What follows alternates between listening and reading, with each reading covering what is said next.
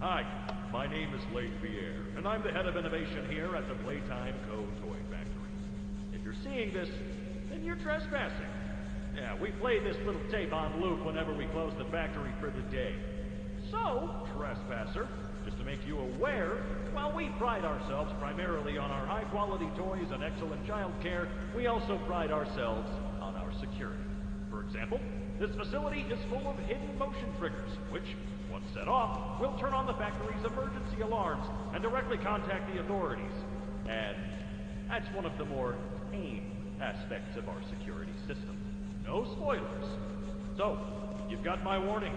It's not too late to turn around.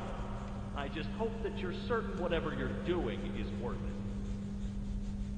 it. His name is Huggy. Huggy Wuggy, when he hugs you, he'll never stop. Your friend Huggy. Huggy Wuggy, he'll squeeze you until you pop.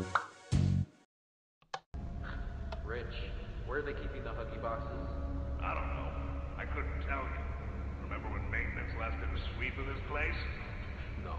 Exactly. Nobody in this stupid company knows what they're doing. Oh, I swear, I haven't seen a single box in its place since they started flooding the storehouse with orphanage junk. Right. I get it. It's a nice program and all on brand. It's just hard to be happy about it when manufacturing's on our necks about it, because we can't find stupid Omni boxes. Rich. You're right. You're right. It's for the orphans. I just wish there were less boxes. Anything less would be more habitable. Is that even a word? Habitable.